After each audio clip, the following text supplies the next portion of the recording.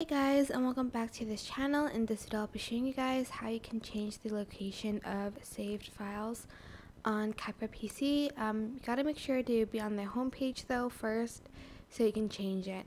Go to the settings bar, go to settings, and then select save to, select the folder, and you're going to select the folder you want the videos to be saved at.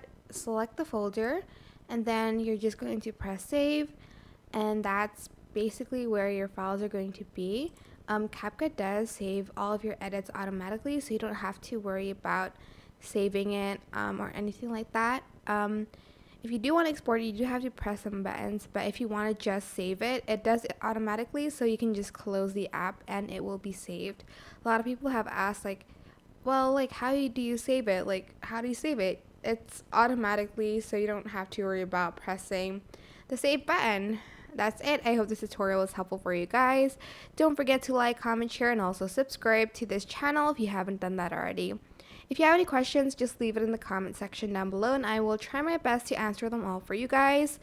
And if you found this video helpful, please click the thanks button above the description box down below. Thank you so much for watching. Bye!